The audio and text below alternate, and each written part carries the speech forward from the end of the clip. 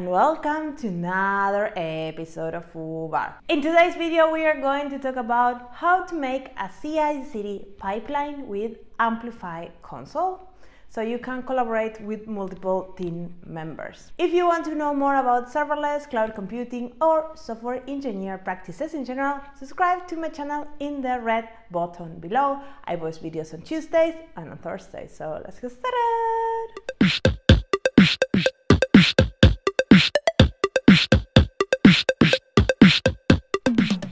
So this is another episode in this series about Amplify. I have built a full application. You can check it out. We built a kind of image gallery where you can upload images and you can delete them. Other people can see those images. You can tag them with machine learning and all these kind of things. And one thing I was pending from that series was to add how to do the CI/CD pipeline.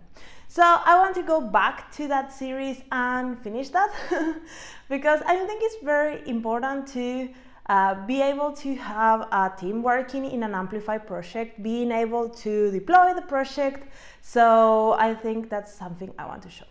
So in this video, I will show you all the steps from where we stop in the gallery, so having this local project, into using GitHub, our source repository, and then using the different branches to define different stages and how pull requests can help us. You will learn a lot. So let's get to the code. So let's get started with our project. The first thing we want to do is I don't want to focus too much on the Amplify project that we are going to the CI/CD for. So I will grab this demo Amplify base, follow the instructions, and basically have something ready. So I will git clone this from my GitHub repo. It's available for everybody, so I will put it Amplify CI/CD test because I have that project already.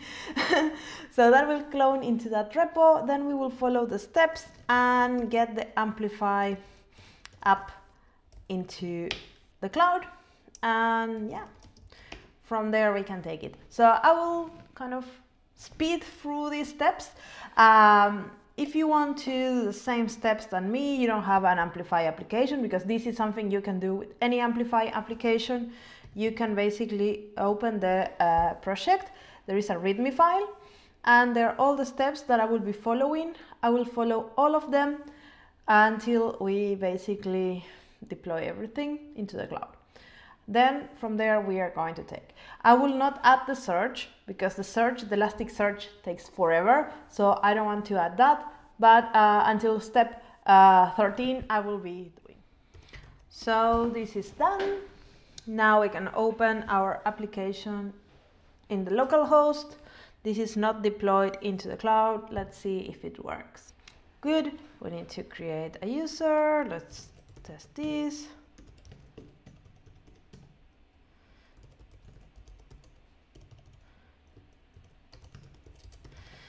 You can put any phone number, but remember to put a real email, so you will receive your confirmation code in the email, and then you can type it here. And now we can log in. Good, we can add a node. So this is the app. It's local, it's not in the backend is in the cloud, the frontend is in local host. So what we want to do is to deploy to the cloud the full stack application. There's many ways to do that. We can just do Amplify host, and that will basically host the frontend in the cloud with the backend that we just deployed. But this is not really practical if we are working with production applications. So what we want to do now is to create a CI/CD pipeline using GitHub.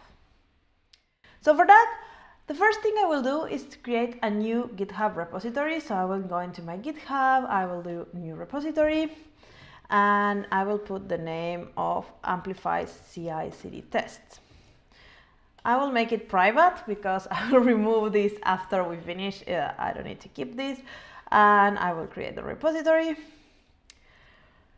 And then I can push all my project into this GitHub repo. So back to code, I need to commit all the changes. I will commit everything. I think everything can be committed because there is a git ignore already. So we can do a initial commit, always very descriptive. And then we just push this to the repo. So good, now we have our repo here. The next thing we want to do is to open the Amplify console. So we are going here and we do Amplify console, and that will open us the Amplify console. We need to be logged into our AWS account and basically everything in the right region. So when we are in our Amplify console, you can see the name of your application. That's a very descriptive name. We can see, I will make this a tiny bit smaller. We can see that it's not connected to any Git repository, but we will do that in a second. And if we go to the backend environments, we can see we have one Marcia. I call it Marcia because I want to make sure that you know this is a developer environment. This was deployed using the Amplify CLI from the developer's machine. This is not what we want. We want to have a full CI/CD pipeline. So for that, I'm going here, front-end environments. In this case, I'm going to GitHub, but you can click any other. I will connect that. If it's your first time using this, you will need to do some authorization. I already have configured it. If not, you will be in the same path than me. Then all your repositories will show, and I will pick Amplify CI/CD test, and your branches will show. In this case, we only have one branch, that is master. If you have a monorepo, then you can pick your folder. In this case, we don't have a monorepo, so we are just picking the branch. So this is a simple thing. Click next, and then here it asks the name is the same.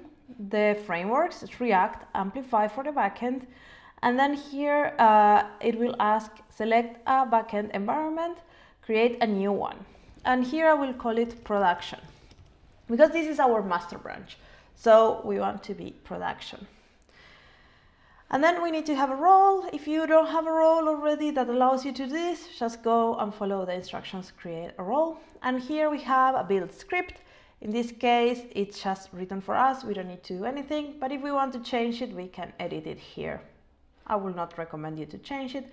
And then there are some advanced settings where you can have your Docker image if you want to do some testing or something in particular, if you're passing some environmental variables, if you want to define what is the version of Amplify that should be used to deploy your application. So if you're using an older version of Amplify, you want to set it up here.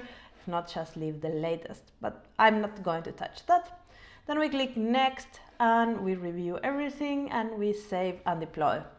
And now we need to wait, because this will grab the code from GitHub and then it will run if we have some tests, we don't, and do all the things for us. So you can see here in the front-end environment, we have master, and now we see that it's provisioning, then we will build, deploy, and verify. And then this you can define in the build script. So if we click here, we should see logs. Let's see. Oh, the provision succeeded. But yeah, if we click there, we can see the log. So here you can see what is happening in that step. Then you go to the build. You can see that it's cloning the repo and doing whatever. And you will start seeing all the steps as they move forward. I will fast forward this until everything is green. So this is done. If we go now here, we can see we have our application in a domain called master and then an URL. And then we can see that if we go to backend environments, we can see this production one that is the one that we just deployed. So we have the front-end environment, the master, and what if we want to have multiple branches? So if we want to have multiple branches, we can go back to our project and we can do git branch develop.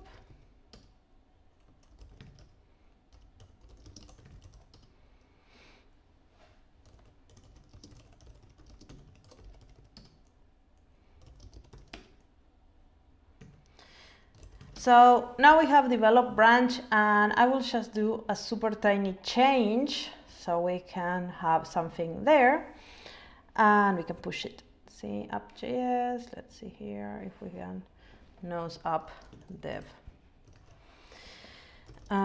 Git push origin develop.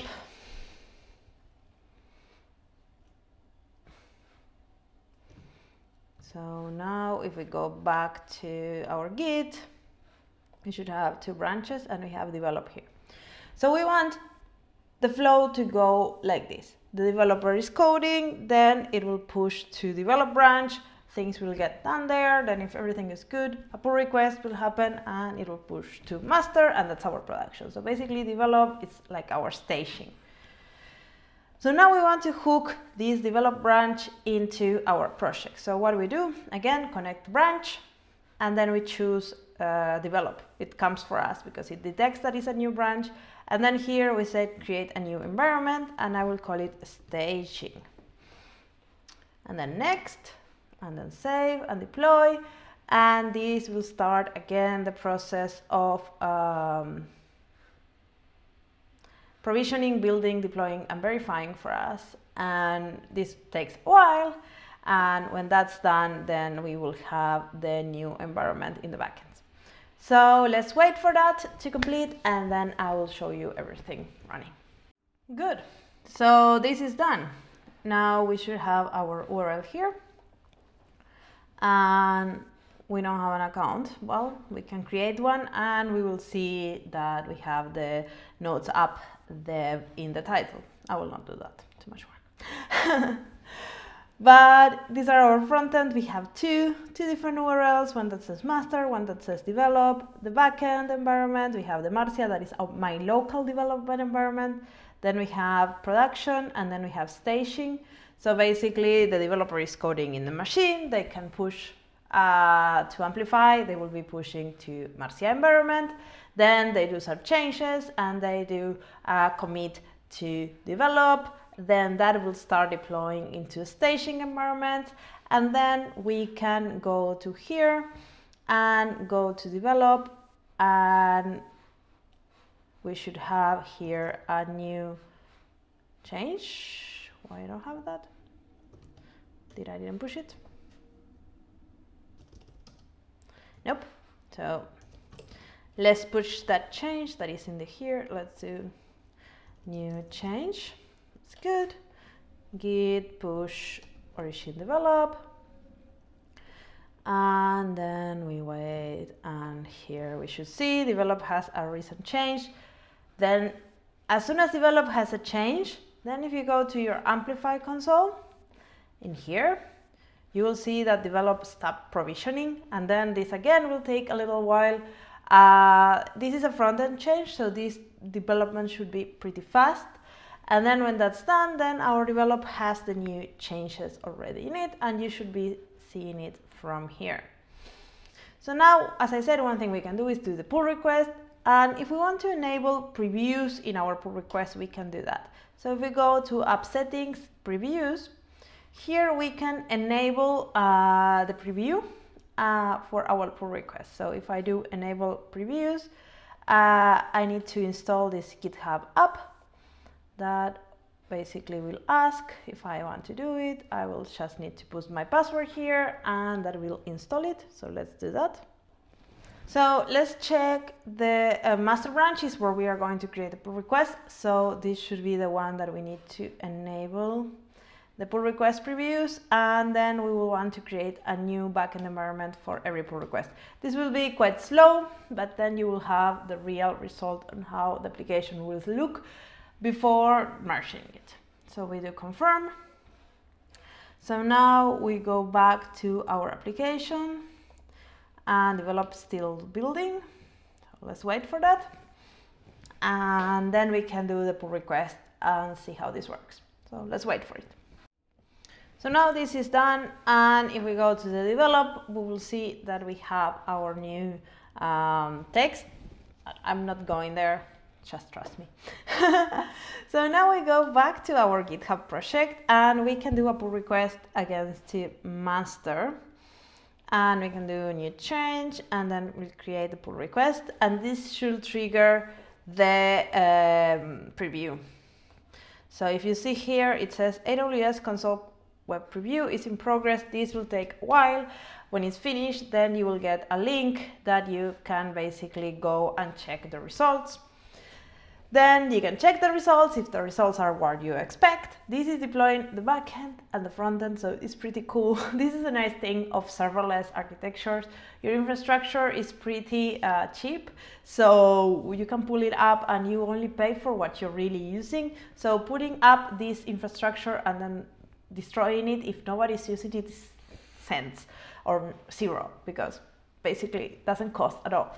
So you can test things in real environments using exactly the same artifacts that will be deployed, and then if everything is good, you merge the pull request, and that will get again your Amplify console, trigger one of these steps: provision, build, deploy, and then your change will be there. So I know this is very confusing, but this is how it works. Again, let's repeat the process. What we have achieved here: we have a developer that is coding in their machine. They do Amplify push. They will be pushing to the environment Marcia, that we have this backend environment Marcia. Then they do a change and they commit it to GitHub and they push to the branch develop. When they do develop, they will be pushing their changes to the staging environment in the backend, and in the front end we are going to do the develop. This will trigger again the provision, build, and deploy and verify steps. Then the change will be in the environment develop or staging, how you like to call it. Then we will create a pull request from develop to master, and before merging that pull request, we will have the previews available for that pull request that will create a temporary environment that we are not seeing here, where all the changes are visible, the client and the backend.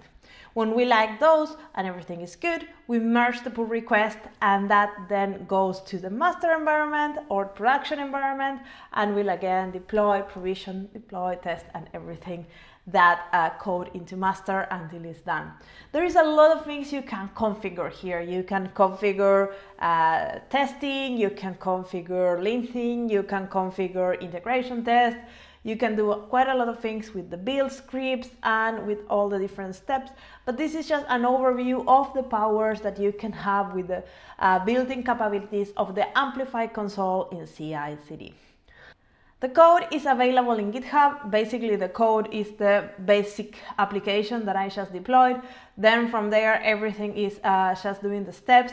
It takes a while. I know deploying this application might take 10 minutes each step, but then you will guarantee that you are getting the results that you want and everything is automatic. So this was the video for today. I hope you like it. If you did, give a big thumbs up. I hope you're liking this series. I think for now I'm done for a while with Amplify, unless you have something else I need to talk about.